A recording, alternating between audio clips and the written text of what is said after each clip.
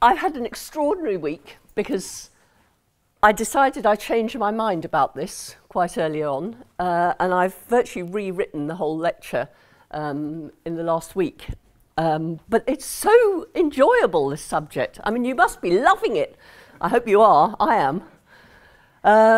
Okay, so let's, if you remember, this is the 5th week of lectures, so we've done 4 weeks of looking at various theories of causation, and we've considered 3 types of reductive analysis.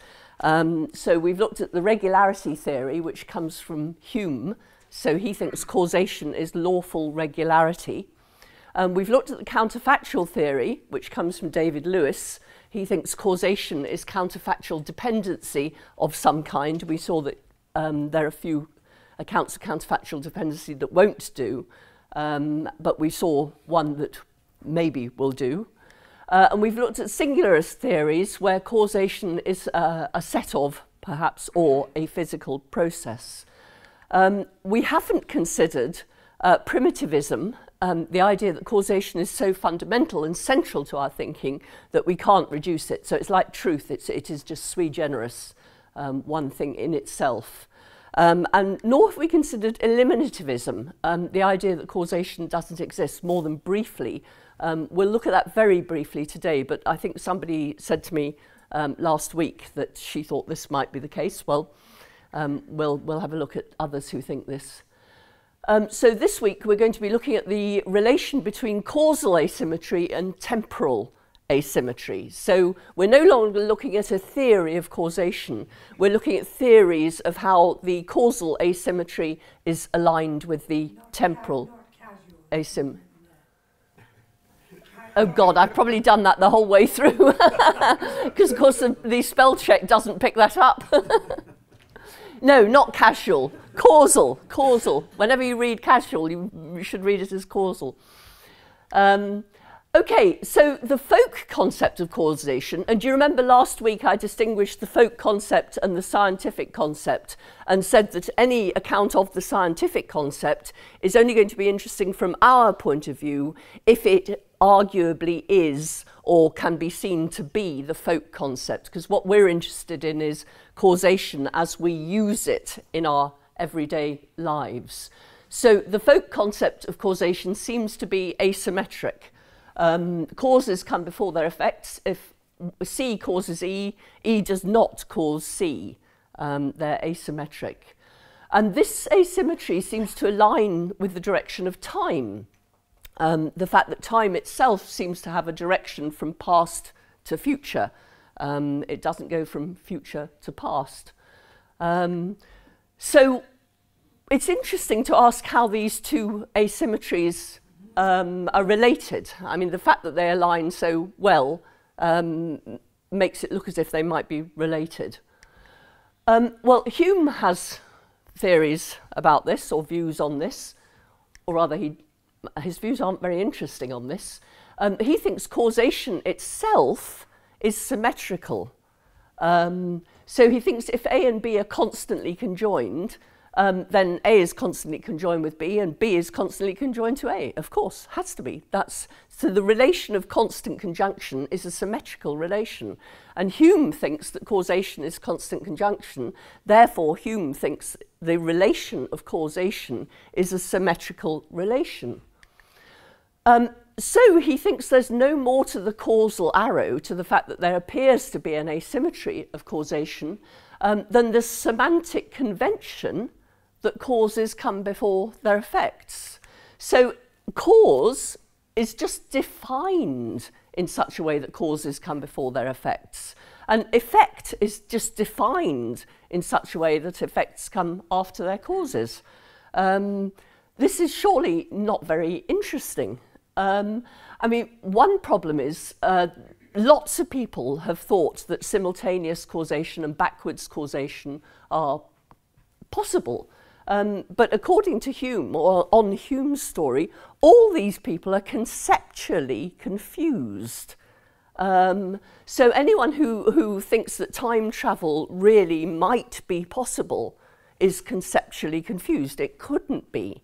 Anyone who thinks that there are tachyons, particles that move faster than the speed of light, are conceptually confused. So the objection to them is not just that they're wrong empirically, but that they've got their concepts mixed up.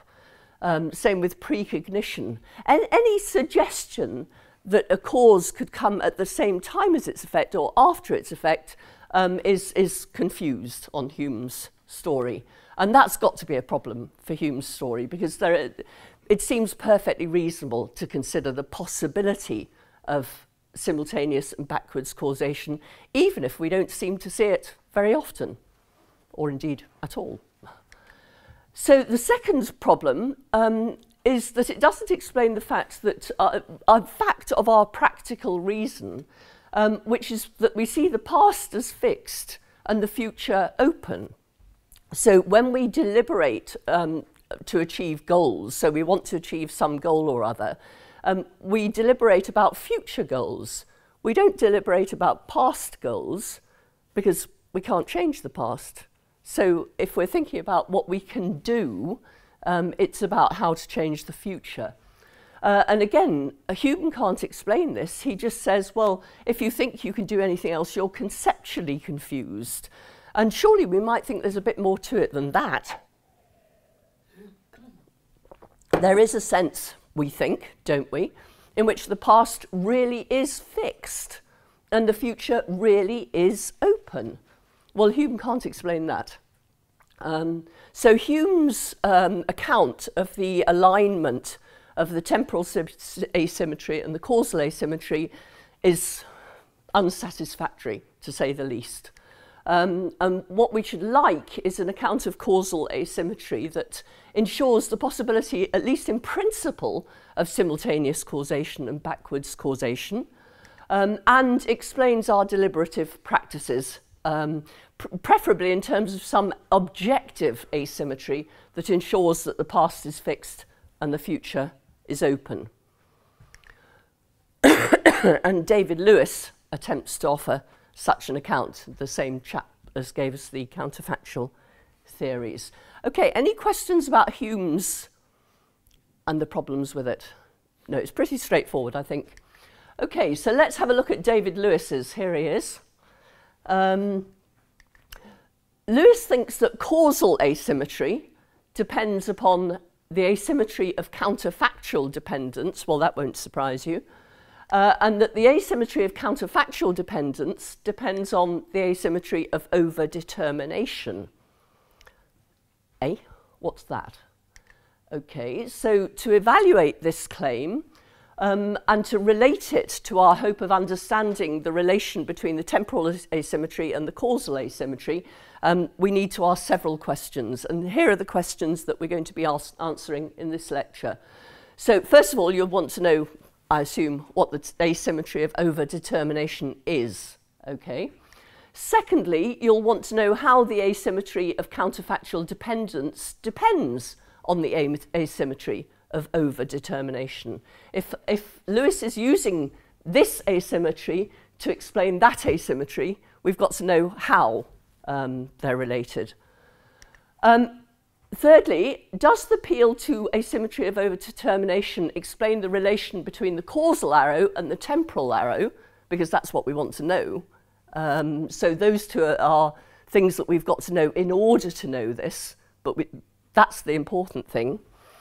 And I've already said that we've got two desiderata of an account of the alignment of the asymmetries. Does Lewis's account give us the first one, i.e. does it permit the possibility in principle of backwards and simultaneous causation? And you can imagine what the second one is.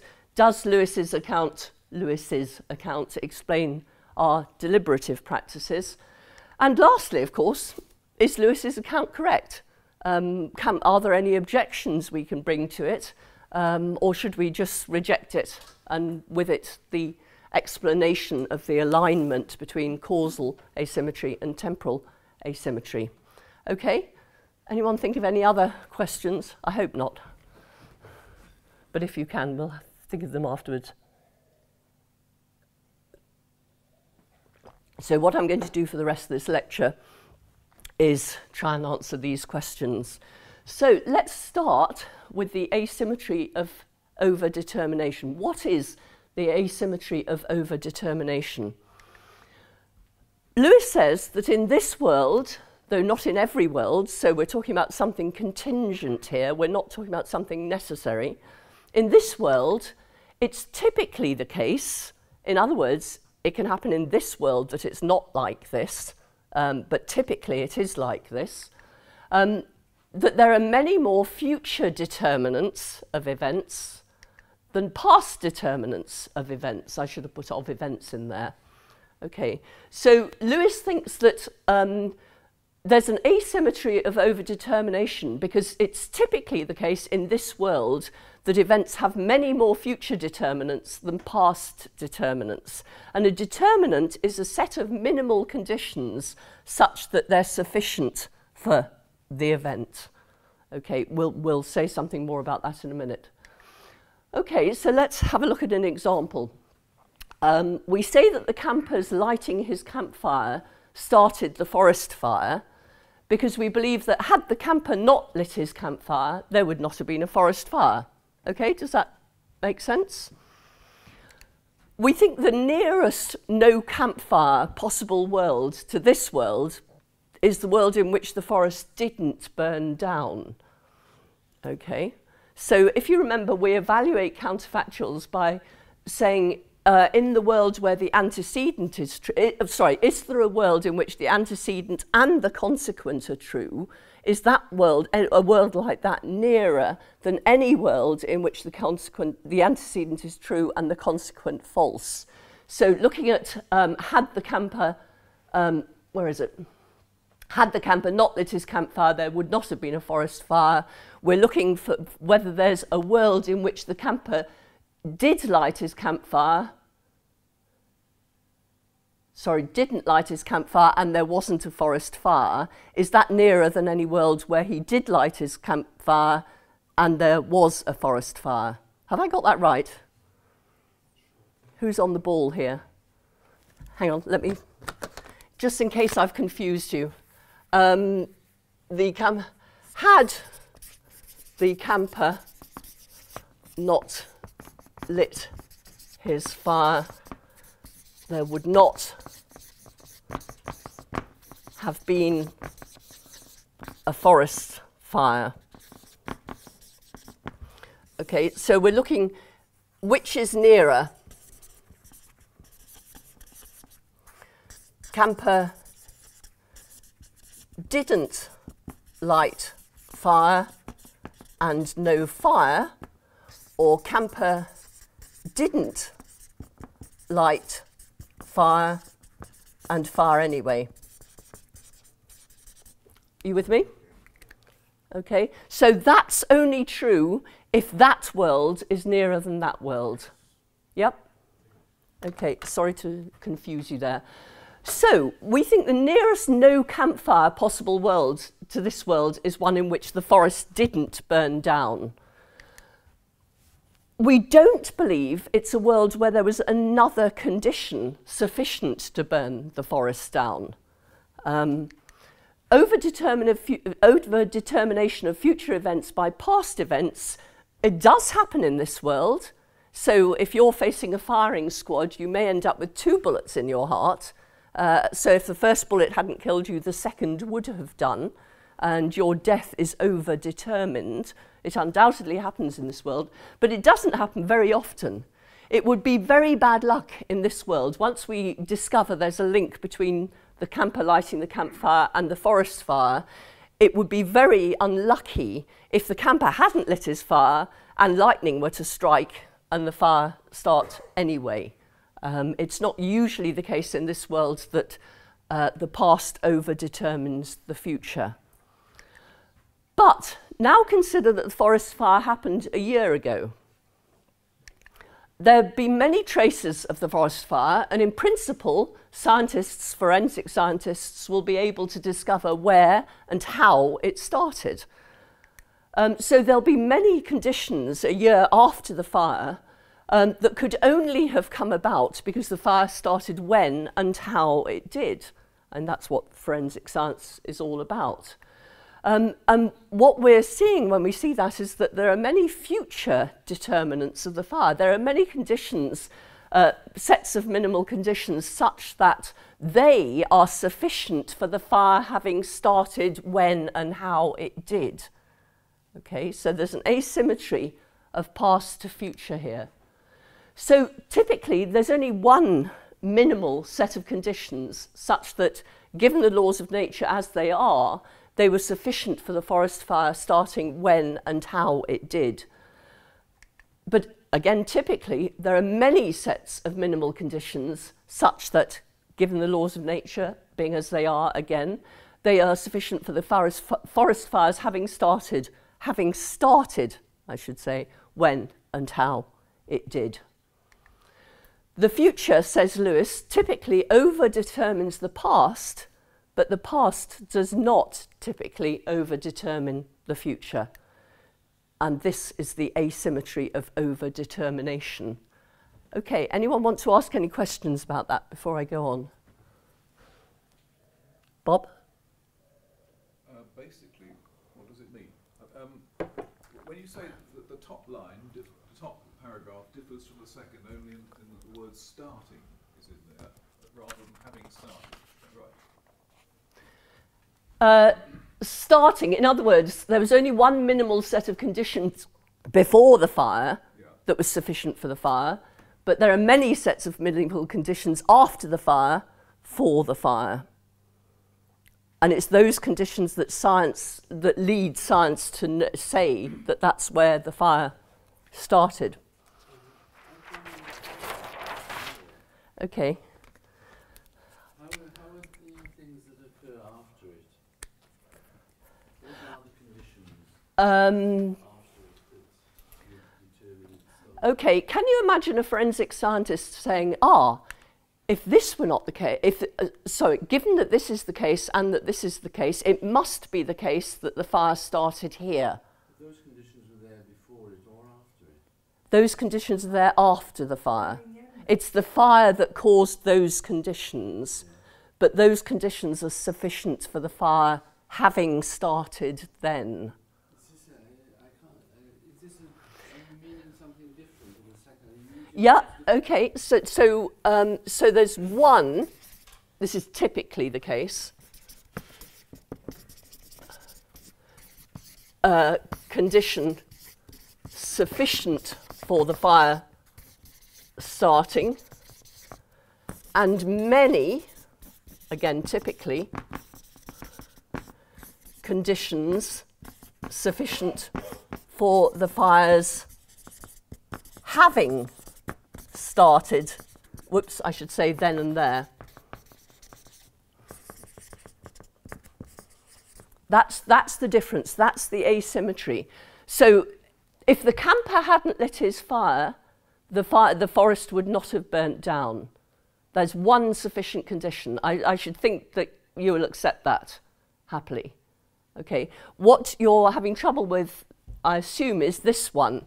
The idea that there are many conditions in the future sufficient for the fires having started. Okay, but again, think about forensic science and think about the fact that a forensic scientist would be able to go into that forest and identify conditions that would only be there if the fire had started then and there. In other words, looking backwards, they determine that that's why the fire started. But are you using the word sufficient in exactly the same way? In exactly the same way. So what do you mean by sufficient? Sufficient evidence, can I say that? I mean, will that make it easier for you? So if I say this condition was sufficient, okay, that's got to be causal, I suppose. It's causally sufficient for the fire having started. And here, I can use causally again, because if you're thinking, and we are thinking, and maybe I should have said this before, that the laws of nature are deterministic in each direction. So the reason a forensic scientist can look at a crime scene, forget the fire for a minute, the reason a forensic scientist can look at a crime scene and say, this is the sort of weapon that you're looking for, this is the sort of height of the person who wielded the weapon. The person who wielded the weapon is probably right-handed. The reason that the forensic scientist can say that is because that there are lots of things about the crime scene that make it the case that this is what must have happened. Probability? Well, you can write in probability if you like. Even if you add the words probability, that's not a problem. I think my problem is the other way around. I'm worried about the overdeterminism of the cause of the fire, because as I see it, if the campus fire... There isn't any overdetermination of the cause of the fire. There's only one cause of the fire, and that's the camper having lit his... But there could be... There could be others. Yep, you're absolutely right. Because there could be a lightning strike. There could Yeah, be absolutely. So through a lens. we look back and we see that the fire did start that way, but of course it could have started, it could have been that had the camper not lit his campfire, the lightning would have struck. Yes, but in this case that's not true, is what you're saying. Well, and nor is it true often in this world, is it? So if the fire brigade tells us that the fire in the house started because there was a short circuit here, we tend to think that that was the only sufficient condition for the fire that was around at the time. And of course, we might be wrong. Later on, the fire brigade might come to us and say, oh, hang on, we've also just discovered this oily rag, or petrol-covered rag. So maybe it was that. And now we seem to have two potentially sufficient conditions for the fire. And this is going to throw up, this is really irritating, because that's very uncommon. Yeah, but that does that count as overdetermination? That would count as, if there's more than one condition sufficient for starting something, for causing something, that's overdetermination. But you're saying there's still an asymmetry. So yes, that's why the word typically is so important. Sometimes there's overdetermination from past to future, but typically in this world there isn't overdetermination from past to future. There's only one sufficient condition for an effect. But when it comes to the forensic scientist checking out why it started, there are lots of things that lead back to the fire, to the campfire.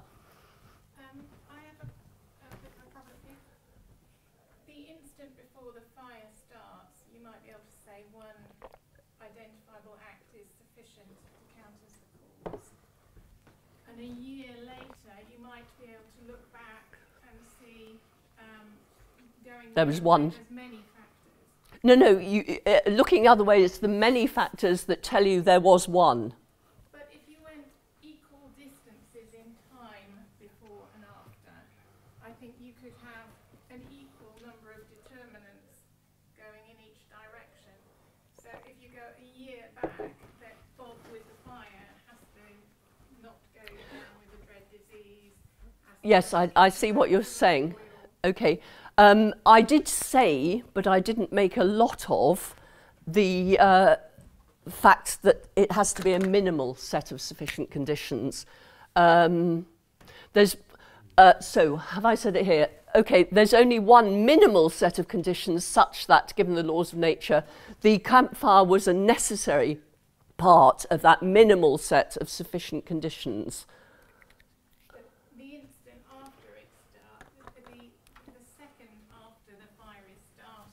The forest fire or the campfire? The campfire, you would be able to have a very minimal set of conditions looking backwards as well. Do you say there's an asymmetry in time? You ought to be looking over the same period. Okay, so is this what you're saying? Not entirely sure I know. Here's the campfire.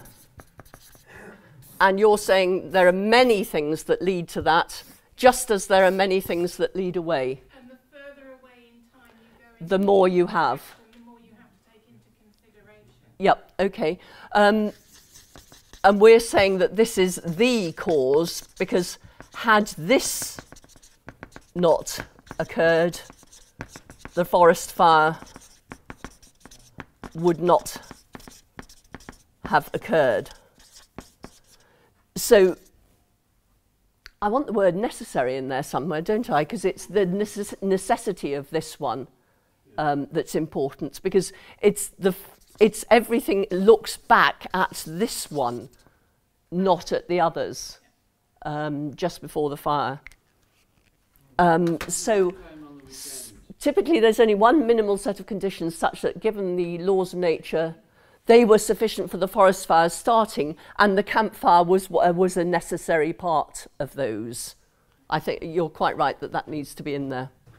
Can we also say, but what happened in, or will have happened in the future, is a necessary condition of the sufficiency of the condition, of the one condition in the past that brought about the fire? I think so. Yes. I spent a long time on the weekend. Sorry, I'm looking at that one. The person behind you. I probably have a simpler question. Good. Who was the person who introduced explanation in order to distinguish what we call Yes, I have already introduced explanation. So why Yep. isn't he using explanation instead of one minimal set of condition? How does minimal set of condition differ from explanation? Think of it like this. The campfire, as you said, has many different causes and many different effects, but we explain it. Do you remember when I talked about we only, what the difference explanation is we talk about the cause. In other words, it's the one that makes it intelligible to us. Minimal set, how is explanation different to minimal set of condition? Well, because when we identify that condition, the forest fire makes sense to us. So I could just as easily say, had the camper not been born, the forest fire would not have started. And that's true, because the camper's birth was a necessary condition of the fire starting. But it doesn't give us an explanation, does it? It doesn't make the fire intelligible to us. Whereas if I pick out this cause, the campfire, it's an explanation because it does make the fire intelligible. Explanation that the cause that a normally intelligent person would choose, and that would not be the birth of the camper. I thought that was what explanation was. I take it that that's what I just said. So there are lots of different causes, most of which wouldn't be cited in an explanation. The only causes that can be cited in an explanation are the ones that make intelligible to us the effect. And those are the minimal set of conditions? No, there can be, there are lots of conditions necessary for the minimal set of sufficient conditions, but some of them won't be cited in explanations. Okay, I'm going to move on. You could add another cause. I mean, it's not just the fire. The wind in the right direction. Well, do you remember, it's always the case that any one event has many things that contribute to the cause. But if we're wanting to explain it, we'll say, had the camper not lit the campfire, the fire would not have started. It's also true that had the wind not been in the right direction, the fire would not have started. And we might use that as an explanation. If we're particularly interested in why the fire went that way instead of that way, or whatever. So what we pick out as the explanation tends to be relevant to our interest in an explanation, what it is we want. If we only want to know whether it's why it started, the campfire is the one. If we want to know the direction it went in, probably the wind's direction would be. But I just want to go back because I'd hate to lose you at this point. So let's just... okay, Lewis says that the asymmetry of overdetermination is the result of its typically being the case that events have more future determinants. There are more things in the future that determine that this fire started with a campfire, that will tell us, if you like, that this thing started with a campfire, than there are things in the past that ensure that the forest fire started. Goodness, I think I'm getting myself confused here.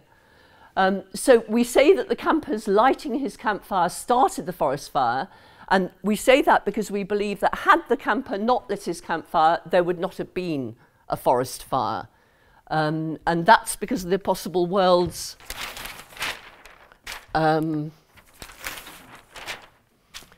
So we ask which is nearer, where the camper didn't light the fire, his campfire, and there was no forest fire, or the one where he didn't light his campfire and there was a fire anyway. If that world's closer, then the forest fire is overdetermined, which it might be. Nearer and closer. Similar, more similar to. And I'll be looking at that in a minute. Okay, so we think that the nearest no campfire possible world to this one is the one where the forest didn't burn down. If the camper hadn't lit his fire, the forest would not have burned down. We don't believe there was another condition similar. If we know that had the campfire not... Sorry, I can't put it that way. If we see that there's a link between the camper lighting his fire and the forest fire, we tend to discount the possibility that there was another condition that was sufficient, although there might have been. And so, although overdetermination of future events by past events does happen, so do you remember you might be shot and you have 2 bullets in your heart. If one hadn't killed you, the other would have done. And if the camper hadn't lit his campfire, the lightning would have struck and the forest burned down anyway, might be true, but it's not true very often in this world. There tends to be one thing that we'll pick out as the minimally sufficient condition for the starting of a fire. And then I wanted you to consider, okay, so that I think should be fairly straightforward, but now I'm asking you to consider that it happened a year ago, and I'm pointing to the truth that there are going to be many traces of the forest fire at this point, and scientists are in principle able to follow those back to identify the cause of the fire, the thing we're picking out as the cause of the fire. So there are many conditions that could only have come about because the fire started when and how it did. And what that is, says Lewis, is it shows us that there are many future determinants of the fire. If we're looking backwards, there are many ways of telling that it was the fire. If we're looking forwards, the forest fire started because of the campfire. Okay, so that's the asymmetry of overdetermination. And I hope that there'll be a bit of time left at the end of the session for those who would still like to ask about this. But let's go on to look at how the asymmetry of counterfactual dependence depends on the asymmetry of overdetermination. My throat is not going to hold out, I think. So Lewis says that when we evaluate counterfactuals, we rely on determining the overall similarity. So this will answer the question that you wanted to ask just then. The overall similarity to the actual world of various possible worlds. And in determining this, we've got 2 things that we've got to consider. Firstly, we've got to consider the laws of nature of that world and how like the laws of nature of this world they are. And secondly, we've got to consider particular matters of fact at that world and how similar they are to the particular matters of fact at this world. So you might have worlds where the particular matters, well, where the laws of nature are very different from our world. I mean, perhaps these are worlds where water looks like this and tastes like this and behaves like this, but is X, Y, Z. So they're not our world, our laws. They're very different from our laws. And there are other worlds where I'm male, let's say. Actually, whether that is a possible world is a difficult question. So, okay, so we've got to determine we've got to look at both these two things. And the counterfactual is going to be true or false, depending on how we weigh these two things with each other. And I'm going to illustrate this claim to you by bringing to Lewis's claim an objection called the future similarity objection that I think you might find interesting as well. Okay, if Nixon had pressed the button, there would have been a nuclear holocaust. Okay, who believes that? If Nixon had pressed the button, there would have been a nuclear holocaust.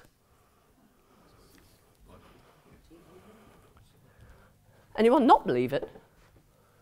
Why? Too much politics to explain. Right, okay.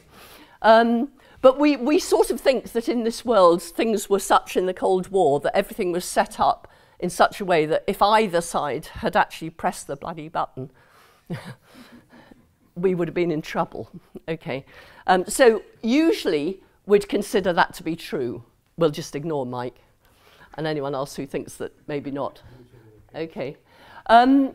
But surely, says Kit Fine, who brought this objection originally, any world in which a nuclear holocaust didn't happen should be taken as nearer to our world, more similar to, closer to our world, than any world in which a nuclear holocaust did happen.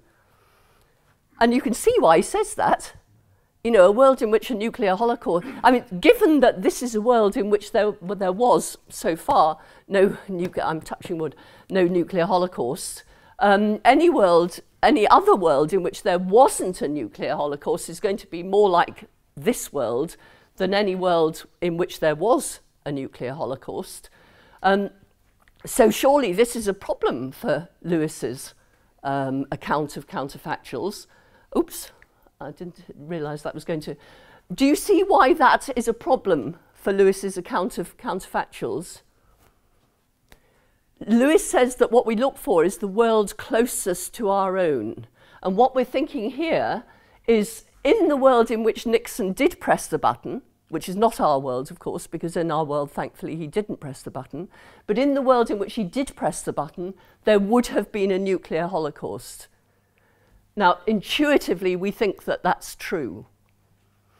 But what Kit Fine is saying is it's actually not true if what we're looking for is the world that's more similar to ours. So this is a black mark for Lewis's theory. Let me go on to how Lewis responds to this, and that might help you understand if you haven't understood the problem here. So Lewis responds by taking us through the procedure of identifying possible worlds and judging their relative similarity to ours. And there are two things we've got to note before considering this rebuttal of this objection. And this is the one that I should have said earlier, perhaps. For ease of exposition, Lewis considers the laws of nature to be everywhere and always deterministic. He explicitly says, and I put the reference in the notes for all these things, by the way, he explicitly says that this isn't necessary for his claim, but it does just make it a lot easier to think about. And he's going to talk about miracles in a minute. So you need to know what a miracle is. And what a miracle is a violation in our laws of nature. But importantly, it expresses a relation between this world and another world. So if we're thinking about a world in which Nixon did press the button, okay, there's a violation of our laws. There must be, because in this world he didn't press the button. But it's not a violation of the laws in that world. How could it be? there can't be violations of the laws of nature. So the laws of nature of this other world, the world where he didn't press the button, are not the same as ours. They may be like ours, but they're not the same as ours. They couldn't be. Again, let me continue. Okay, so we survey the possible worlds. So we're looking for the nearest world where Nixon did press the button. Sorry, you're going to have to put up with my stopping for... The nearest world where Nixon did press the button. Well, there are worlds that we discount as being so dissimilar to ours, they're not even candidates. So the world where Nixon presses the button and there's this great spray of confetti comes out, or the missiles go off and shower Moscow and Leningrad and so on with confetti. Okay, the confetti worlds are not worlds that are similar to ours. There are such worlds, but they're not ones that are going to be counted for the purpose of this. And another world which doesn't count is the world in which Nixon presses a button, but where the laws are identical to our own. In other words, where particular matters of fact are so completely different to our own that the laws determine that he presses the button. So that's what Lewis says, is that either laws are similar to our own or they're not. Sorry, either worlds are similar to our own or they're not. And this world just clearly isn't. We don't take any account of this world. So let's have a look at the worlds that we do count. Firstly, we're going to look at worlds of type 1. And there are lots of worlds here, not just one world. So there are worlds that are just like ours until a tiny miracle, so a tiny change in the laws of nature, causes just enough divergence from our world for Nixon to press the button. And so what Lewis says, perhaps a couple of extra neurons fire in his brain or something like that. But anyway, you know, there he is. He's sitting there thinking about pressing the button. In our world, he doesn't press it, but in this world, he does. God, maybe it's an accident. But once he's pressed the button, worlds of type 1 evolve in accordance with their own laws. And we know that these laws are very like ours, because up until the point of pressing the button, the worlds have been identical. All we've got is a tiny miracle. So they're a perfect match with respect to matters of fact up until the divergence miracle, and they're an almost match with respect to the laws. We only had a tiny divergent miracle in order to get Nixon pressing the button. But the future of these worlds radically diverges from our own. There's a nuclear holocaust. And this is why Fine thinks they can't be like our own. But what Lewis is arguing is that they can be, even though they're so unalike. So let's look at type 2 worlds. So these are worlds, again, just like ours, until there's a tiny divergence miracle, which causes Nixon to press the button. But then there's a convergence miracle. So he presses the button, but there's no nuclear holocaust. Okay? So they're a perfect match with respect to the past until the divergence miracle, which causes Nixon to press the button. And although the Holocaust didn't happen, it's because there was a little convergence miracle, a little miracle that brought the world back, so there wasn't a Holocaust. And 10 years, Lewis says 10 years after this convergence miracle, this world is going to be very different from our own. And that's because Nixon pressed the button and the Holocaust didn't happen. So Nixon's wiping the sweat from his brow, he's having a large gin, he's writing his memoirs, he gets the Nobel Peace Prize, et cetera, et cetera. And each of these little divergences of matters of fact adds up to a big divergence 10 years later. So again, that world is like ours,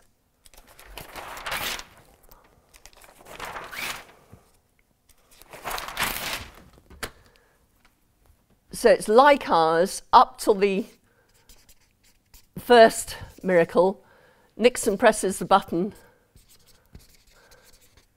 Here's another miracle, and there's no Holocaust. And you might think that this world is more like ours than so world 1, it's like ours until there's a first miracle, and then Nixon presses the button, and then there's a Holocaust. So this is not like ours, and this is like ours, but increasingly divergent. And then we've got type 3 worlds, which are, again, just like ours, till there's a tiny divergent miracle, which causes him to press the button. But then there's a convergence miracle that doesn't just prevent the Holocaust happening, but it also wipes out all traces of Nixon having pressed the button. Okay, so here we've got just like ours, and then there's a small divergence miracle. Nixon presses the button, and then there's another miracle. But whereas this miracle just wiped out his pressing the button and left everything else the same, this wipes out every trace of button pressing. So he doesn't need a large gin. He doesn't write his memoirs. He doesn't, you know, the light waves that would have gone from the button don't go. Everything goes back to how it was. So we've got this world like ours till Nixon presses the button, and then there's a Holocaust. Not like ours at all after that. This one, like ours till Nixon presses the button, and then although there's a no Holocaust, there have been a lot of little changes which will become bigger changes later on. And then this world, which is like ours till Nixon presses the button, and then, because of another miracle, exactly like ours from then on. Okay? Lewis says that these worlds, okay, what I've just said, these are a perfect match with respect to matters of fact until the divergence miracle, and then they're a perfect match again because the convergence miracle wipes out all traces. But the miracle required here, says Lewis, is huge. It's huge, and it's diverse, and it's complex. And that's because there are so many traces of Nixon pressing the button that have to be wiped out that you can't just call that a small miracle. You can't just change a couple of neurons and have that do what you want. So the laws of nature in this world are very different from our own, and the need to postulate huge miracles means that these worlds are further from our world than the worlds in which we don't need to postulate a huge conversion miracle. So here, these worlds, which is the outcome we wanted, we think that it's true that had Nixon not pressed the button, there would have been a Holocaust. What we've got to rule out is these two sets of worlds. But Lewis thinks it's quite easy to rule out these sets of worlds as being more similar to our own than this one, because actually, if everything had been up till then as it was, and you don't introduce any more miracles but that tiny little divergence miracle, you'd get the Holocaust. You wouldn't get the no Holocaust world. Surely a type 3 world, in retrospect, is our world, because we wouldn't know the difference. I'd rather not introduce epistemological problems here. We're looking from a metaphysical point of view here. You're absolutely right. The only person who would know the difference, well, actually, even Nixon wouldn't know the difference. Because it's wiped out his memory. Because it's wiped out his memory, exactly. So nobody would know the difference here. But this is a metaphysical thought experiment. It's not epistemological. You're absolutely right that epistemologically we couldn't tell the difference. Why would David? it have been against the laws of nature if Nixon had pressed the button? Why what, sorry? Why do you say that that would have been against the laws of nature? if he had pressed the buttons. Well, remember that we're thinking of the laws as deterministic. So in this world, the laws determined him not to press the button. Therefore, if he did press the button, there must have been a different set of laws and or different matters of fact. So that's based on the idea that everything is deterministic. Yeah. Yeah. All these experiments are based on the thought that they're determined into the future, and indeed from the future into the past. Okay, do you see why this is a rebuttal of the future similarities objection? Why we would choose that world as being... So even a world in which a Holocaust had happened is going to be more similar to our world than these other worlds, because you've got to change the laws of nature just too much to get those other worlds as being similar to our own. And as Chris quite helpfully pointed out, this is not an epistemological thought experiment, it's a metaphysical one. We've got to adopt a God's eye view of this. We can't look at what we would have thought if we had been there. Okay, so according to Lewis, there's an asymmetry of the miracles needed to change the past and those needed to change the future. So the small divergent miracles, those that change the future, need only change a few neurons in Nixon's brain. But the huge convergent miracles, those that wipe out, those that change the past, have got to wipe out the many diverse and widespread changes of the traces of Nixon's pressing the button. So not just Nixon's neurons, Nixon's brain, but also the sweat on his finger has got to gather up from the button and leak back to his finger, and he stops looking at the gin bottle and so on. And according to Lewis, this justifies our thinking that type 1 worlds are closer to our world than type 2 or 3 worlds. And that's the end of the future similarity objection. And the asymmetry of overdetermination explains the asymmetry of counterfactual dependence because it generates this asymmetry of miracles. So there'll always be an asymmetry of miracles that you need to change the future and miracles you need to change the past, says Lewis. And that asymmetry of miracles generates the asymmetry of counterfactual dependence because it depends on that, or maybe the other way around. I can't remember which way I'm thinking. Okay. So let's just have a look. Does this explain the relation between the causal arrow and the temporal arrow? Now, this is the place where the physicists in the audience can watch me and wonder if I get it right. So the asymmetry of overdetermination is a contingent empirical asymmetry. It's contingent. Nobody is saying it's an objective feature of the world. Okay, it's not something that we're projecting onto the world. It's an objective feature of the world, and according to Lewis, explains both the arrow of time and the causal arrow, and therefore the fact that they're aligned with each other. And if he says at the end of the piece that I'm using, relying on quite heavily here, and which of course is referenced in your handout, if the asymmetry of overdetermination could be related to the asymmetry of entropy, he says he doesn't know how to do this. It would ensure that his account is respectable from a physicalist point of view as well. But other people have done this. I mean, it was many years ago that he said he didn't know how to do this. So the laws of fundamental physics, as we saw, I think, either last week or the time before, are time symmetric. They run forwards, they run backwards, they're symmetrical. There's no asymmetry that can come in there, except for, I mean, apparently I'm told there are a few particles which that might not be true, which I assume are tachyons, are they? Kaons.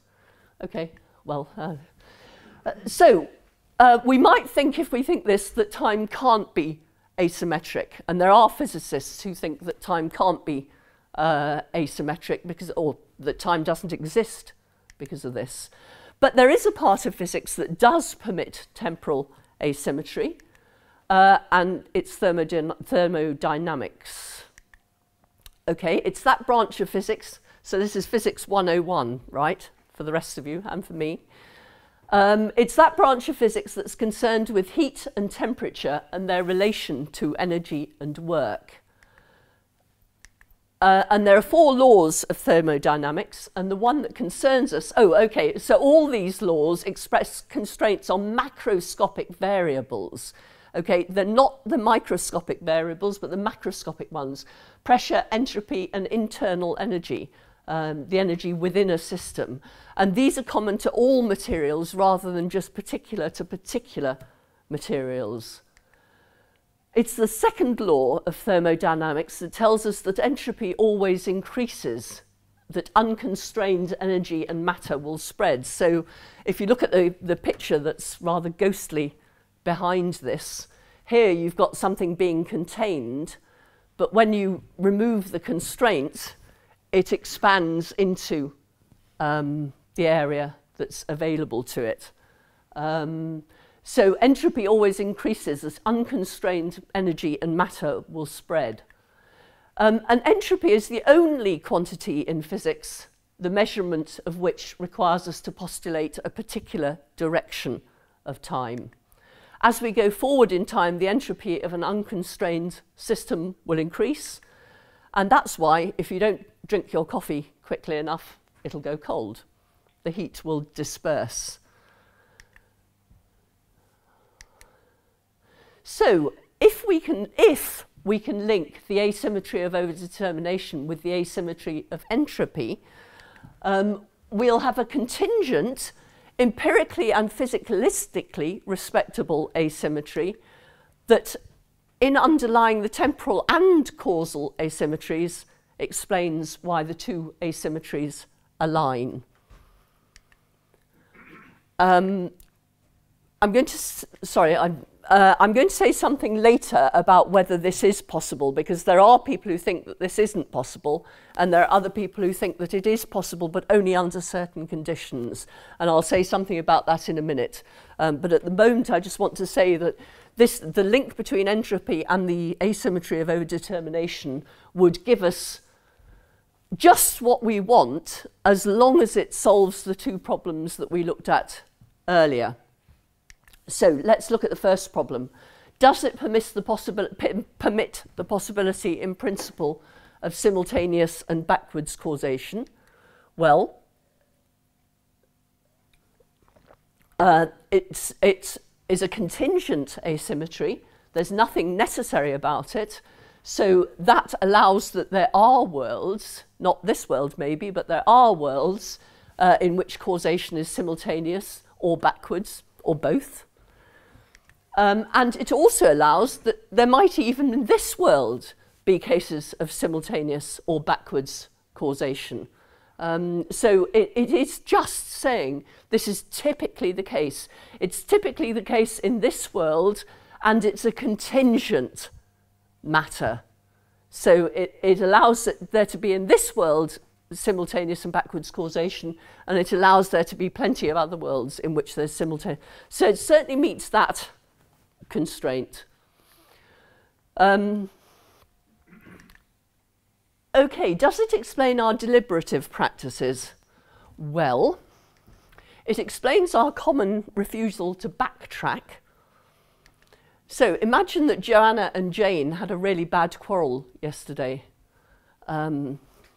Lewis has Jim and Jack, but I think that it's quite important to acknowledge that there are women in the world.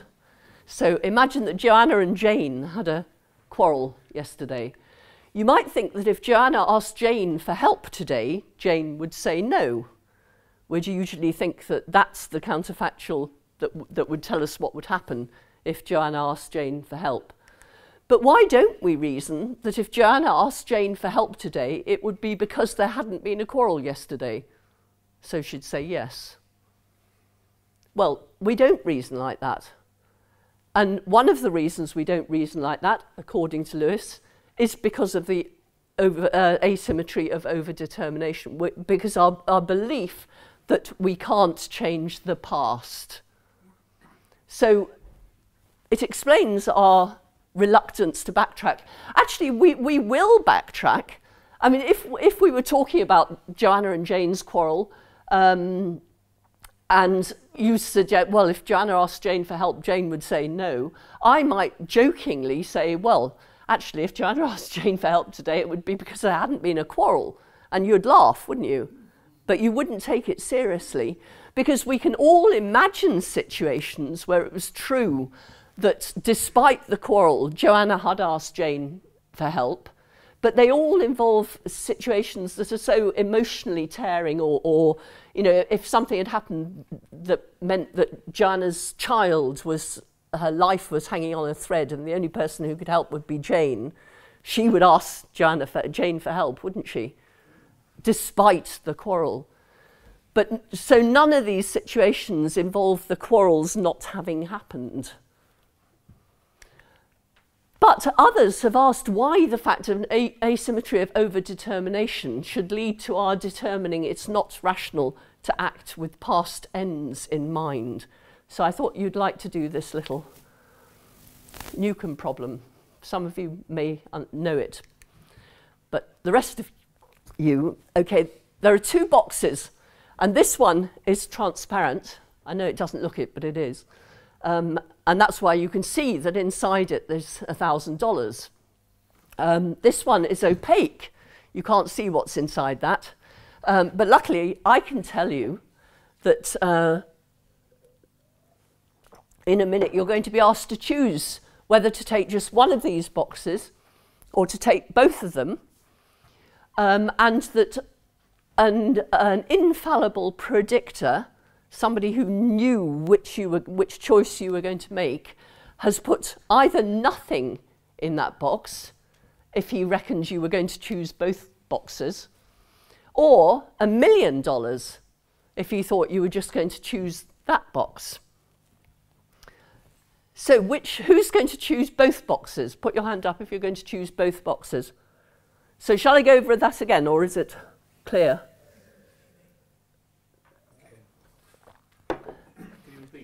Yes, I will. Okay, so you've got two boxes, one transparent, you can see there's $1,000 in it, one opaque, which is either empty or has $1 million in it, depending on whether an infallible predictor reckoned you would choose just this box or the two boxes. And he thought, okay, so looking at Mike, isn't it? Mike's going to choose one box, therefore just this box, so I'm going to put £1 million in it. But what's your name? Adrian is going to choose both boxes, so I'm going to put nothing in here. Okay. Who's going to pick both boxes? Hands up so I can see. Okay, who's going to pick just the one box? Just the opaque box? I'm a one boxer too. Okay, so relatively evenly divided. Those who would pick the two boxes, why would you pick the two? What's your justification for picking the two? Can anyone tell me? Well, I might get I will get $1,000 and I might get more. Mm-hmm. Okay, so you're going. If you by picking two, you get $1,000 whatever happens. And if there's £1 million in here, you're doing even better. Okay. That one would be is the minus. So you take both, but then that one says it's minus, so you end up with nothing anyway. No, that one's going to have $1,000 in it, whatever you do. Well, I was saying if that one said you must pay $1,000. No, that's not. In this one, there's either nothing or there's £1 million. Oh, I see. You're changing the experiment. I'd have to think about that. Okay, those of you who say that you would only pick one, what's your reason there? Well, because assuming I know this, I'll know that if I pick it, it must have been predicted by the infallible predictor I would pick it, in which case it'd be £1 million in it. Okay, because what you want to do is provide evidence to yourself that the infallible predictor did predict that you would pick the only one. in which case there'll be £1 million in it. Why the 2 boxes? Why didn't you go along with that? I mean, what makes you think that in picking both there might be £1 million in there rather than nothing? Because I didn't understand the problem properly. Oh. Right, well, forget you. Are you saying the infallible predictor, if he was infallible, would put $1 million in the... If he thought you would pick only that box, he would have put £1 million in that box. Whereas if he thought that you'd pick both, he would put... Depends if you trust the concept of an infallible predictor. Yes. Because, I mean, the interesting thing about this is... I'd rather trust 1,000. There's all... So you'd have both... I don't trust the infallible predictor. Okay. So you have both boxes. You're a 2-boxer. Okay. The thought is here that when you're actually making your choice, it's too late, isn't it? That whatever has happened has already happened. So you should, if we're right that we never think of doing anything to affect the past, there's nothing we can do at this point. In which case, we may as well take both. That's the thinking, and that's why Lewis says he would take both.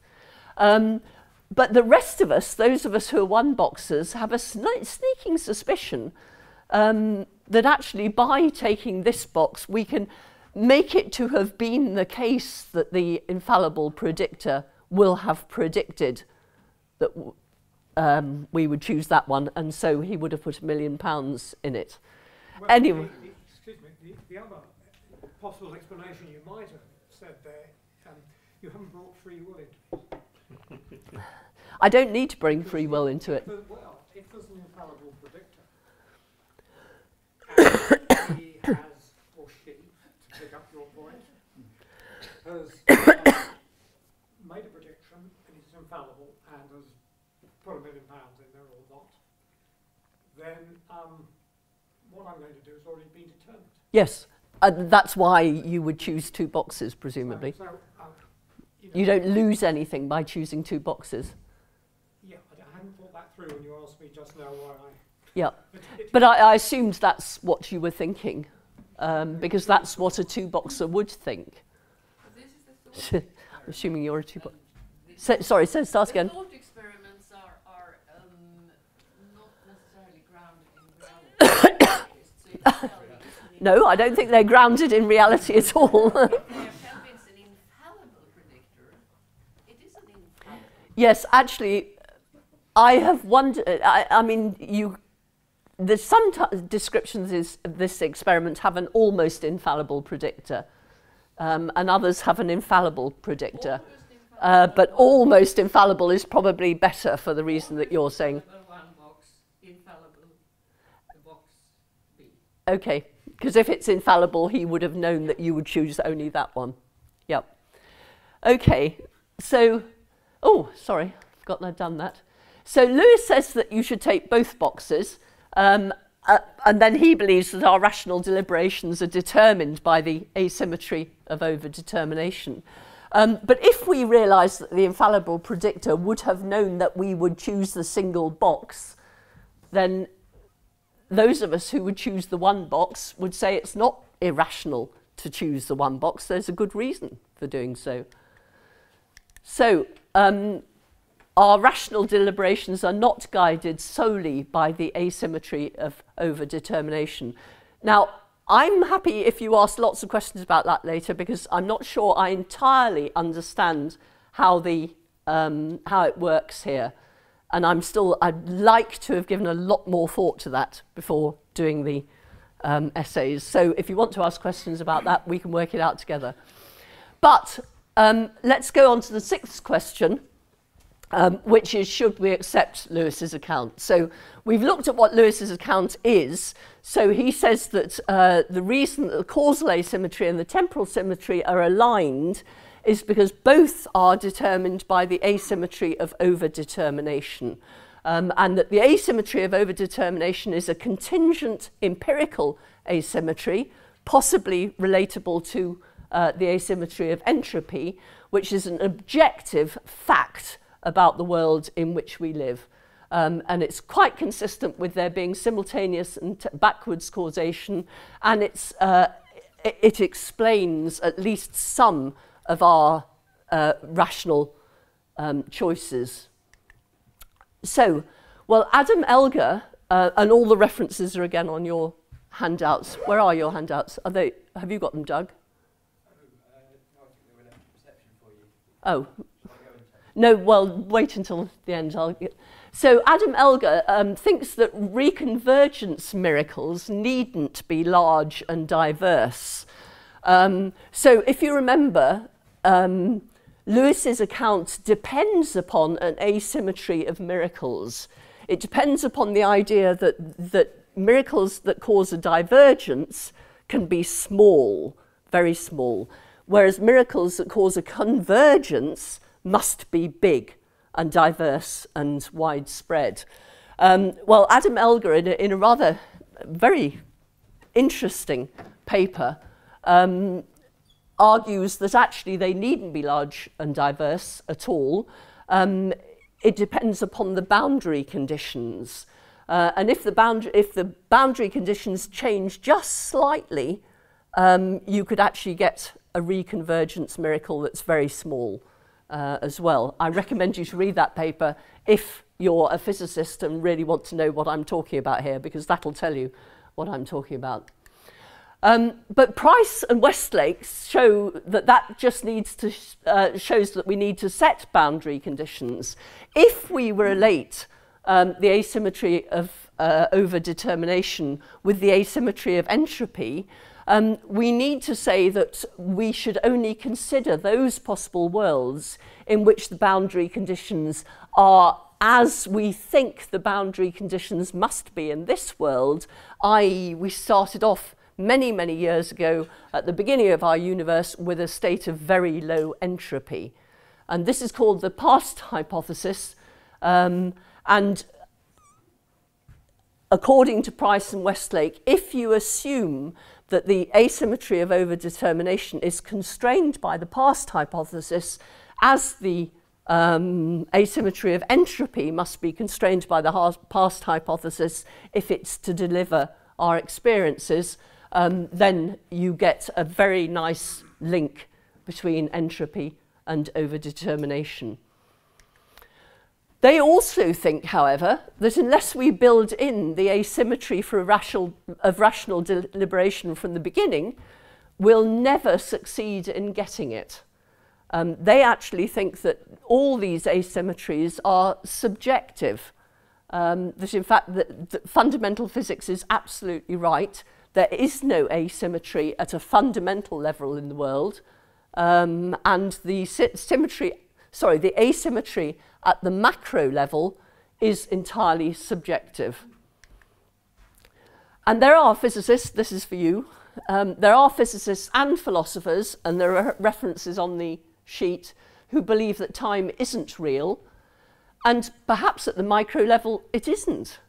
What does this tell us about its reality at the micro level? Perhaps these two are right to think that actually all these asymmetries are entirely the result of our perspective as rational agents on the world. Okay. Oh, sorry, there's someone else. So Matthias Frisch believes that temporal asymmetry depends on causal asymmetry rather than the other way around. So again, you can have a look at that. I haven't considered his view at all. So we've got a quarter of an hour in which you can tell me what you think. And just to say, we've examined the alignment of the causal arrow and the temporal arrow, and next week is the last week of these lectures, and we're going to be looking at mental causation, and whether causation when it comes to mental states is different from causation in the physical world. Oh, I've still got a voice. Just. Bob. Right, I'm going to go back to the forest fire. It's been bothering me. I can see that lighting, the camper lighting the fire causes the forest fire and causes loads of pieces of evidence to be around a year later, Yep. which are caused by that. Those we might call the effects. And I can see that the forensic scientists may well be able to focus on any number of effects independently without the others and say this effect shows conclusively that the fire started when and where it did. But I don't think anybody in normal English would say that those effects were the cause. No, nobody's saying that they're the cause. I can't see, in that case, when we say they're Well, overdetermined, that's a purely... Yeah, okay, well, perhaps you could say they were the... I mean, why wouldn't you say it's the cause? Answer, because you think causes come before effects. No, because I think it's just not the use of the word cause. We would say that they're causes of their believing... There's absolutely no doubt that you wouldn't say cause. No, you'd say that they are the reason why I believe that there was a forest fire. Whereas the lighting the fire was the reason why it happened, not the reason for believing it happened. So I don't think, to me, it's not a parallel thing at all. And is that only because the word cause? You would use cause here. So, sorry, I should have two things here. I'm going to run out of paper. Use posh words. I think the bit at the beginning is on. Hang on, let me just draw things as I want to draw them.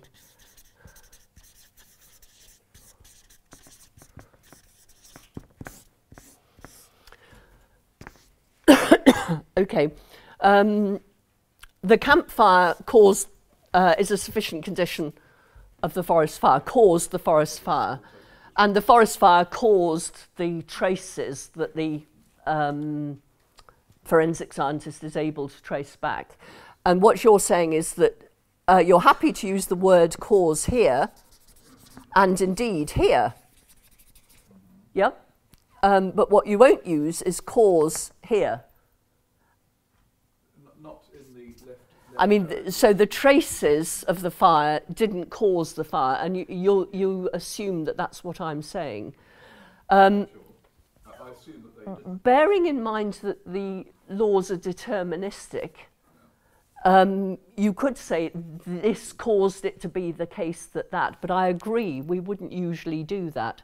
But can I say that trace A is a necessary part of a minimal sufficient condition for there having been a fire? So I'm not using the word cause. It's a minimal sufficient condition for there to have been a fire. Sorry, it's a, I should have put, is a necessary part of a minimal sufficient condition for there to have been a fire. No, well, it's a minimal, yes, it's a minimal, whatever you just said, condition for our believing that there was a fire. Well, or a minimal possible effect, even. It's, I mean, I'm trying to keep our beliefs out of this, if you like. I mean, I'm looking at the relation between this trace A, and the fire, and I'm saying that trace A is a necessary part of a minimal sufficient condition for there having been the fire, or for there to have been the fire. So I agree that using the word cause here, it feels all wrong. Or even condition for there having been. That seems to me... Well, can I leave you to think about that? Because obviously you don't find that as worrying. And you might ask yourself why. I was only going to say something that might help understand this. That a forensic scientist would call those the initial and secondary causes, because you could look at it, the campfire caused... They would call these the initial and secondary causes. No, it could have caused the initial cause and those others as this, what you're calling traces, as the secondary causes. Of the campfire? Yes, of the fire, not the campfire, the Oh. forest fire. Because the campfire would have been the initial cause, but it might have been more local had spread to, say, containers of, I don't know, butane gas that he'd got for cooking. So that would then have blown the thing much wider and actually caused the total forest fire. So a forensic scientist would look at them as initial or primary causes. This is where the word cause comes in. And then secondary causes caused by the first cause. But that maybe caused the whole yes, thing. but that doesn't respond to Bob's point, because he's happy to allow that causes can be in the past and have effects in the future, that causes in the past can have effects in the future. What he's unhappy about is what he saw as my suggesting that there are causes in the future of things in the past. And I hope that I've put him slightly at ease by saying that we don't have to use the word causes here. We virtually simultaneous, if you see what I mean. It's certainly true that the campfire would have itself had lots of effect that combines to produce the forest fire. And those would be secondary causes on your... Well, yeah, because the lighting of the campfire was the primary and initial cause. Yeah. Had that not happened, none of the others would have. Yeah, but then several other things happened. Yes, Yeah. that meant the fire was no longer local and contained. It went wider and went into a forest fire. Yeah. The campfire started, it was just a campfire, if you see what I Yeah, mean. yeah, yeah. No, I see exactly what you mean. Campfire. But something took it a stage further to create a total forest. Yeah, I mean, the secondary causes are in here, aren't they? Yes. Well, they come within the campfire, yeah. Yeah, well, the campfire caused the secondary causes, and the secondary causes combined to cause the forest fire. Yep. Campfire doesn't cause the secondary cause. Sorry, say that again. Campfire is not necessarily causing the secondary causes. The fact, by secondary causes, you're meaning the factors that contributed to it that were not. Oh, okay, so things like the butane gas being there. Okay, so they were just... Okay, there was a whole context within which the campfire led to the forest fire. I mean, that doesn't go against anything I've said here. I mean, we've always allowed that when you strike the match only causes the lighting of the flame if there's oxygen around. There's always a context within which a cause has its effect. The traces that the forensic scientists find also lead back to the many conditions that in the first place caused the fire. Yep. So I don't think you can say they're asymmetrical, because they're traces not just of the fire, but of the total conditions. Okay. So there's no asymmetry there. Well, if you don't think there's any asymmetry, then you will agree with Elgar, and you might read his paper, because he also disagrees with Lewis that there is an asymmetry that there's an asymmetry of miracles and therefore an asymmetry of overdetermination. Chris? I'm very happy with coming to the conclusion that cause and effects can happen simultaneously. In fact, modern physics may well require that as a condition, particularly in quantum mechanics. However, I'm much less happy about the suggestion that, as I understand it, the effect can occur before the cause. Backwards causation. Well, nobody's saying that it can. All we're doing is leaving the possibility open. But if we... So... If our, I've forgotten the term you used, but the man in the street believes that can't happen, then we need to take account of that. And Lewis's count does take account of that. What he's saying is that there's typically... and so if I go back to the slides where I'm considering that,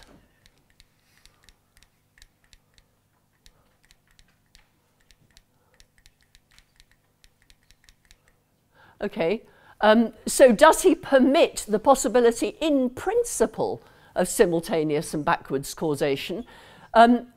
All he's saying is that it's typically the case that causes come before their effects. There might be cases in this world, he's not saying there are cases in this world, there might be cases of simultaneous and backwards causation in this world, and there might not. And there are worlds in which there is cases of simultaneous causation. There are also worlds in which there are cases of backwards causation. Right from the very beginning, it's Hume that's given us the idea that the word cause means comes before an effect. Well, no, because the thing is it's certainly true that our experience tells us that causes come before effects, but that's consistent with everything that everybody's said. But we do wonder about time travel, we do wonder about, and in wondering about time travel, we're postulating backwards causation. But I might like a philosophical argument that denies backward causation. But you're saying we're not getting it from this. All this argument is saying is that in principle there might be worlds out there, and it might not be this one, in which there's backwards causation, in which an egg might sort of uncook itself and leap back into its shell. But they're not saying it's this world. Do you see? I mean, it's a very important point here. What Lewis is doing, I think, is making sense of why lots of people have thought that backwards causation might be possible, and other people have thought simultaneous causation might be possible. And he's allowed us to do that, whereas Hume doesn't. Hume just rules it out a priori. David? One thing that's niggling me with Newcomb's paragraph, can we assume... Lots of things niggle me about it. Go on. Is the infallible predictor rational, or is he just omniscient? Well, presumably he's rational as well, because he's acting for reasons, isn't he? Well, is he? Supposing he's just a sort of peculiar machine whose actions are determined, say, by the position of a photon after it's gone through the slit. Well, we've got to write into the thought experiment that he puts £1 million into the opaque box if he believes that you're going to choose just. So he's acting for a reason. He's put the £1,000 million in there because he believes that you're going to choose that box only. Right. So he'll apply a sort of principle of charity to you.